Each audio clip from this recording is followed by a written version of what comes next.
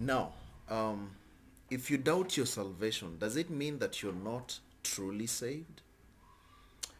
Sometimes as a believer, you feel you doubt your salvation at some point, because most believers at one time or another have doubted their salvation.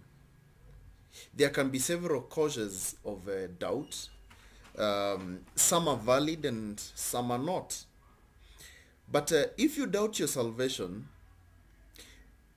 there are some steps that you can take to find reassurance, or also to dispel the doubts.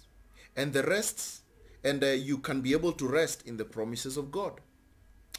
First, it is good to know that whether or not you have doubts is not what determines your salvation. No. Some genuine believers struggle with doubt, while some unbelievers also, who presume to be saved and have never had a doubting moment, some of them will have a rude awakening someday. There are some people who don't even doubt their salvation, but they'll have a rude awakening, because the Bible tells us this. In Matthew 7:21, it says, "Not everyone that says unto me, Lord, Lord, shall enter into the kingdom of heaven, but he that does the will of my Father which is in heaven." So meaning, there are many people who are saying, Lord, Lord, they are so sure about their salvation, and yet they don't do the will of God, and they'll be cast out. They'll be cast out. See what the Bible says. "Many will say to me in that day, Lord, Lord, have we not prophesied in thy name, and in thy name cast out devils, and in thy name done many wonderful works? Then I'll profess unto them, I never knew you. Depart from me, you that work iniquity." Now, why would God be telling them, I never knew you? Simple, because he never knew them. They have never been, they have never been connected with him through salvation. They've just been in church, and they continued. I've been like that for about 30 years. I was in church. I was a choir boy. I was doing everything, and I thought I was saved, and I was so sure about my salvation, but I was always doubting until God showed me the truth. I could have just been cast out on that day. So it is not automatic that the presence of doubt indicates a lack of salvation. You see, that's we have to understand. It's not all people who have doubts, it means they're not saved.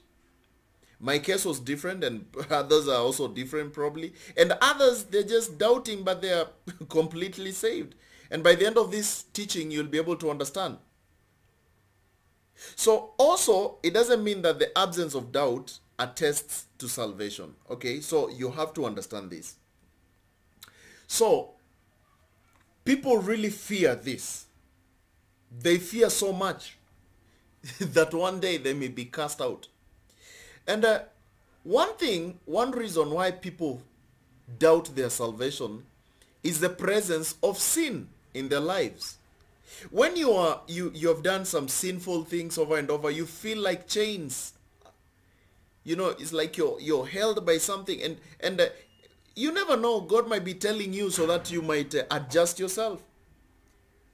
Like the way the Bible says in the book of Hebrews 12 verses 1, the Bible tells us something here. "Wherefore, seeing we also are compassed about with so great cloud of witnesses, let us lay aside every weight and the sin which does so easily beset us, and let us run with patience the race that is before us, looking unto Jesus, the author and the finisher of our faith, who for the joy was set before him endured the cross, despising the shame, and is set down at the right hand of the throne of God." So the Bible speaks of sin that so easily entangles. Sin can entangle, okay? Many true Christians struggle against besetting. That is that is the habitual sins, and this may cause them to doubt their salvation. So it is important here to recognize that despite the Christian being a new creation in Christ, okay, everyone still sins. We all stumble in many ways. The Bible tells us this in James. So don't be so much scared.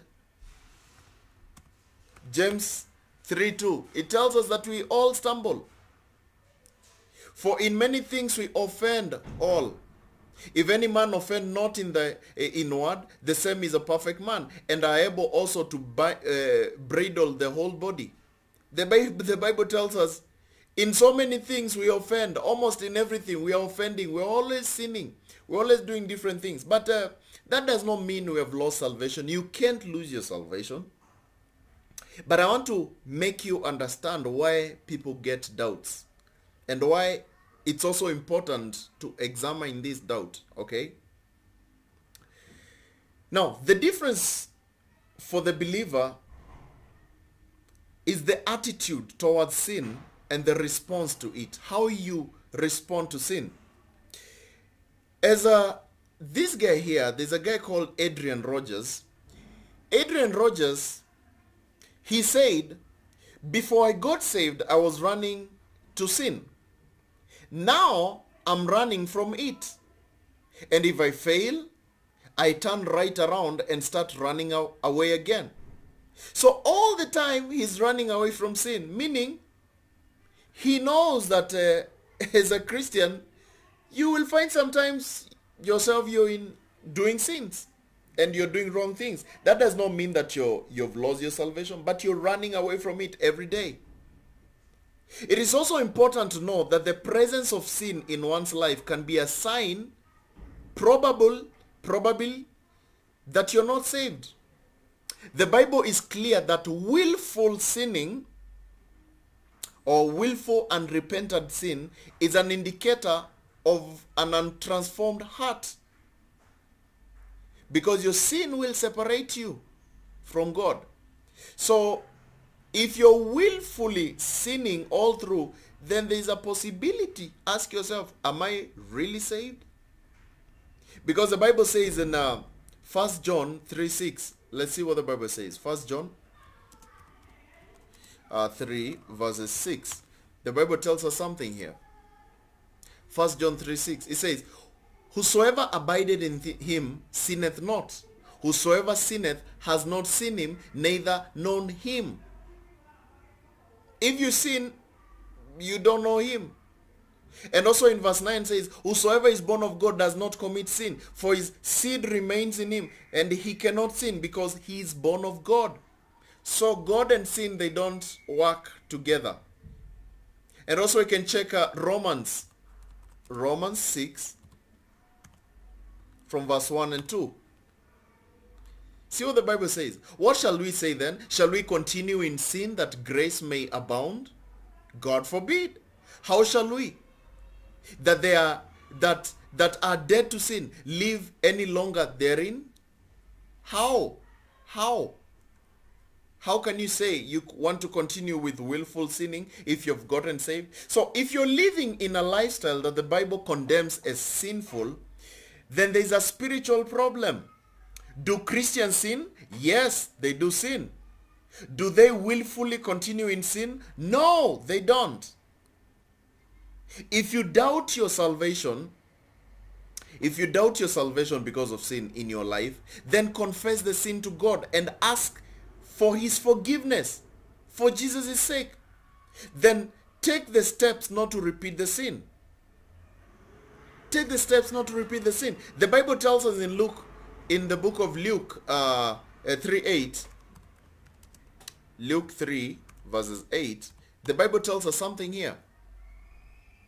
Bring forth therefore fruits worthy of repentance, and begin not to say within yourselves, we have Abraham to our father. For I say unto you, that God is able of these stones to raise up children unto Abraham.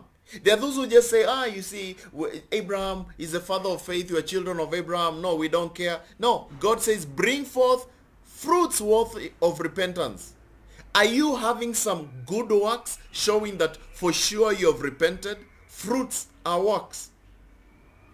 And just go and check my other video where I was tackling about is it salvation by faith or are we saved by works? And of course I've shown it's all about, it's faith alone, but then there have to be works to prove your faith.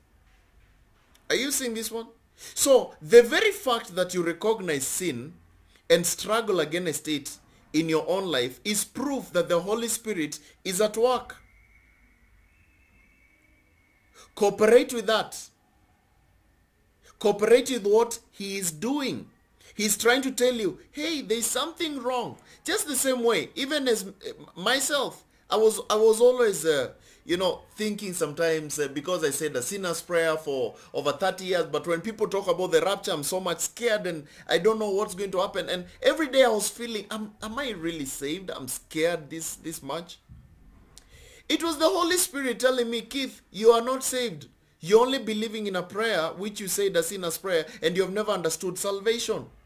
And it's a good indicator. So when you see yourself, you are always fearing, and you really doubt yourself if you're saved, then think about something. Probably the Holy Spirit is telling you to confess your sin, to look and see what exactly is the gospel, and you be able to understand, because you can't lose your salvation. That is one thing. But the Holy Spirit can show you if you are not saved, and he tries to clear up and give you some, convictions and things like that. Another reason people doubt their salvation is the absence of godly works. Godly works. Now, the Christian life involves more than just turning from sin. It includes doing good. And Jesus said that every good tree bears good fruit. Are you that kind of tree? Are you that kind of tree? Do you have some good works? Because you can't say you're saved, but you're living the same way that you used to live before you were saved. Even so, every good tree brings forth good fruit, but a corrupt tree brings forth evil fruit. So what kind of a tree are you? Are you producing good fruit to show that for sure this person is saved? Do you have some good works? And also Paul wrote in Titus 3:14, he talked about and said, let our people learn to devote themselves to good works so that they can help cases of urgent needs and not be unfruitful. Let me show you what Paul says. He says in Titus 3:14, look at this. Look at this. Let ours also learn to maintain good works. You see, Paul is talking about works. People only say that, you see, Paul just says faith, faith, faith. No, he also talks about works, because works is important to show that your faith was really true. For necessary uses, that they are not unfruitful. Let ours also learn to maintain good works for necessary uses, that they are not unfruitful. You can't say you have fruit and they are not good works. That's why probably you fear. Now, there are some people who inspect the fruit of their own life and find it lacking. And they wonder if they are really saved. Have you ever sat down in some memory lane and thought, am I really saved?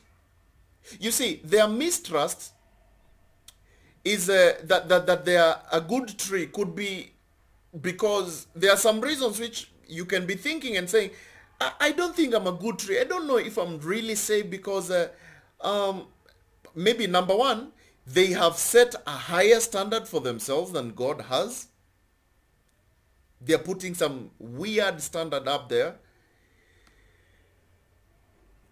That is minimizing what God has done through them. They don't see what God has done. They're putting another standard. And also number two, they are probably foolishly measuring themselves against others and their fruit. Do you know there are people who measure their fruit by the fruit of others? They say, but I see that pastor, I see that guy, he does this and this and this. Am I like, this and this and this? And when we look at 2 Corinthians 10:12, 2 Corinthians 10 verse 12, it tells us something here. For we dare not make ourselves of the number, or compare ourselves with some that commend themselves. But they measuring themselves by themselves and comparing themselves among themselves are not wise. You see, don't compare yourself and say, oh, my fruit is not like, you see, this person, I'm not like 𝗕𝗃𝗀𝗀, I'm not like Robert Brecker, I'm not like Generation 2434, I'm not like all these other good guys, I'm not like 𝗕𝗵𝕋, I'm not like these other people who are doing great works. That can be something that you're worried about. Okay? You're looking and you're thinking, I'm not like this and that. And also another thing which might make you really doubt your salvation is that, number 3, is that there are people who lacks in their pursuit of good works. You don't have that emphasis of wanting to do good works. You just want to sit down and just say, it's okay, you don't have the good works. You're not kind. You're not this and that. You don't help others. You don't have joy. You don't have peace. You don't have all these good works, but you don't have the pursuit for them. That can be another thing which can bring you doubts. And you doubt, am I really saved? Number 4, some of the people who have these doubts, they are not saved. And therefore, they do not have the motivating love of Christ. Do you know there's a motivating love of Christ which God can give you? Some love, some good love of Christ. I remember before I got saved, it used to be very hard for me to read the Bible. I used to look at the Bible as this kind of, it's like, have you ever eaten some food which was just so cold and you can't understand why people are eating this? And you're asking yourself, what do people enjoy in this book? What do people really enjoy? I didn't have that because I had no motivation. But the moment you get saved, you start feeling the fire and the eagerness to do good things. So if you doubt your salvation because of lack of good works, then confess the sin of omission. Confess the sin of omission to God and ask for his forgiveness for Jesus' sake. Then it is time to stir up the gift of God which is in you. The Bible tells us to stir the gift. Stir. Okay? 2 Timothy 1 verses 6. Okay? It says, wherefore I put thee in remembrance that thou stir up the gift of God. You stir up which is in thee by the putting on of my hands. Stir. You see, stir that gift. Those good works, bring them on, and you'll start feeling that you're really saved, and things like that. You see, there are plenty of works, good things that you can do for the kingdom. There are so many things that you can do for the kingdom. And the Bible gives plenty of direction about the will of God, generally for Christians. Now, you have to be careful not to set up false performance standards to compare your good deeds with others. You should ask what he would have you to do and do that. Look at what the Bible says in Luke 10:2. Luke 10 verses 2. It says, therefore said he unto them, the harvest is truly great, but the laborers are few. Pray ye therefore the Lord of the harvest, that he would send forth laborers unto his harvest. So he's saying there's a lot of things that you can do, but ask God, pray to him and ask him, God, what do you want me to do so that I can feel I have the good works, so that I can feel I am getting full and I can see the benefit and I can see the workmanship that you have created in me. Now, some people, especially those who are saved at a very young age, many usually doubt their salvation because they don't remember their conversion very well. Many people don't remember their conversion very well. They can't have that memory lane. They don't remember when. They are really thinking, when is that? And they wonder if the decision they made as a child was genuine. Now, such feelings are common in adults who are saved as children. And in such cases, it is good to review the promises of God and remember that Jesus invites children to come to him. So you are invited also as a child to come to him. See what the Bible says in Mark 10:14. Mark 10:14. See. But when Jesus saw it, he was much displeased and said unto them, Suffer the little children to come unto me, and forbid them not, for such is the kingdom of God. So there is a time that God invited you as a child. And don't despise the humble beginnings. Don't despise that time and say, oh, because I don't know what is atonement. I don't know these bigger terms. I don't know these deeper sentences that people say. I didn't know those times. Was I really saved? No. Jesus left it open even for the children. Now, salvation is based on the grace of God and faith in Christ, not our knowledge. It is by grace through faith.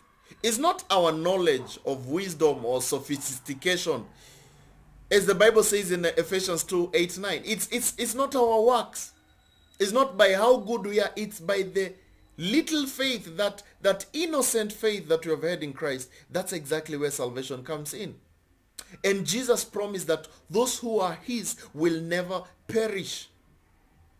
That is according to John 10:28. Jesus said, those who are his, they will never perish. Okay?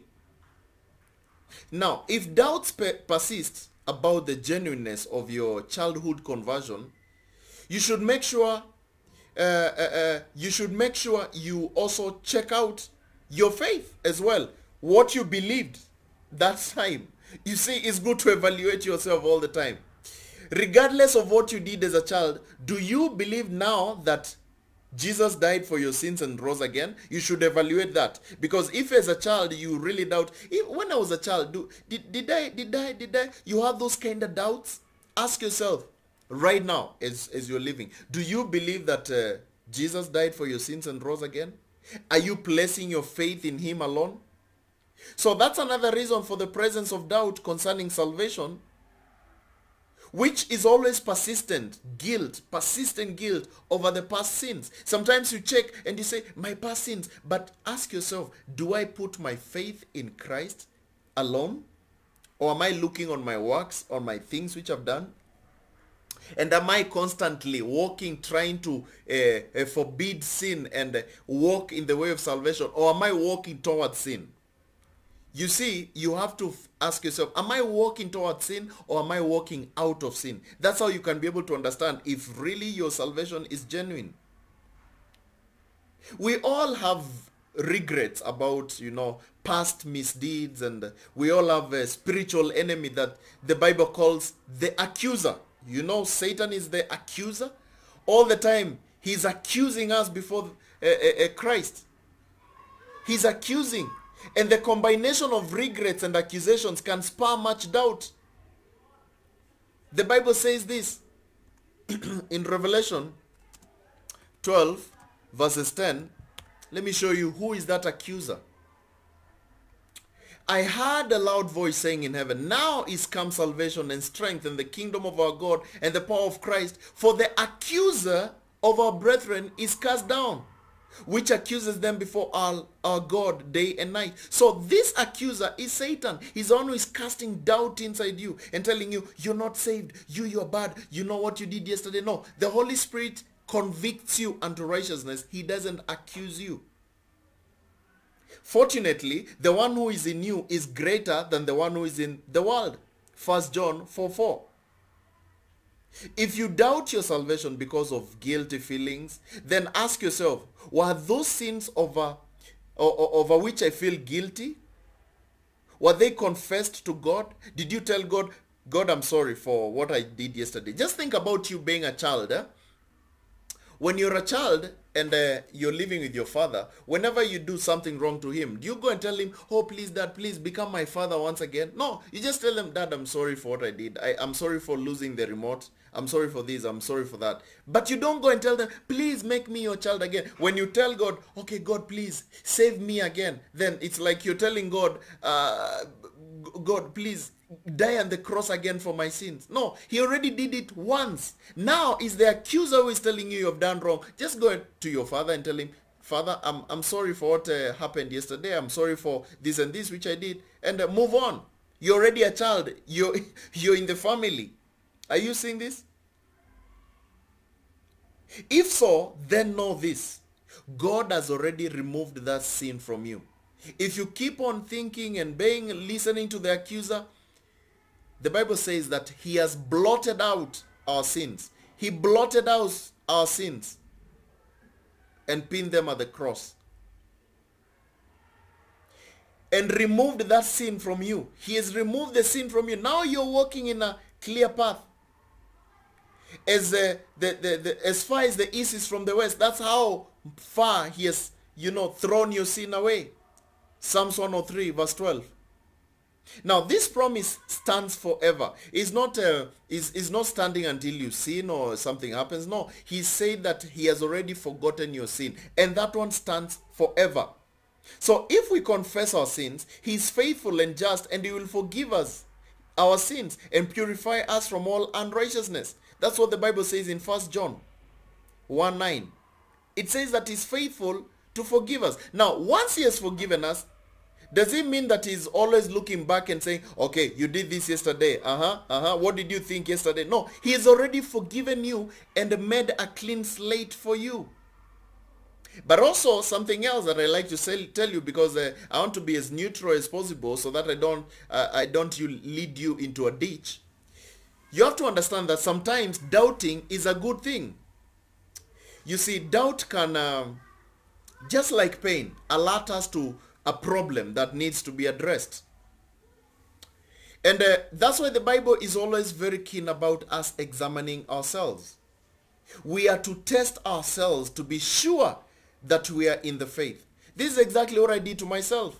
I tested my salvation after 30 years of being in church and just not sure if I'm really saved because I said the sinner's prayer. I tested my faith because I was like, Keith, are you really in the faith? Are you really in the faith? I kept on testing myself and asking God. And when I tested, God revealed to me the truth that I was lost. Because I thought I put my trust on a prayer. But I should have put my trust in Christ. Now the Bible says, Paul here tells us, examine yourselves, whether you be in the faith. Prove your own selves. Know ye not your own selves? Don't you know yourself? How that Christ is in you, except you be reprobates? Test yourself. Test yourself.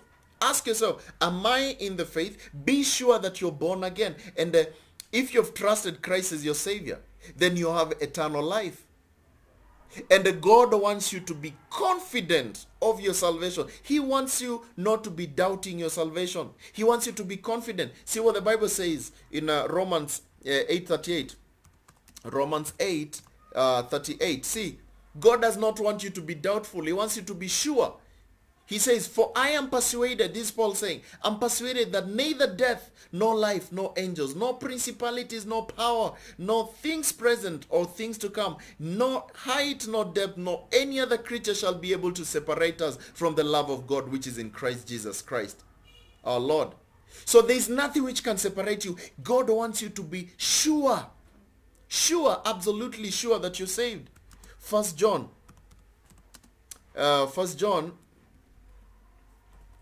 5:13, see what it says here. See what it says here. These things I've written unto you that believe on the name of the Son of God, that you may know that you have eternal life. That you may believe on the name of the Son of God. So there's a way that you can know.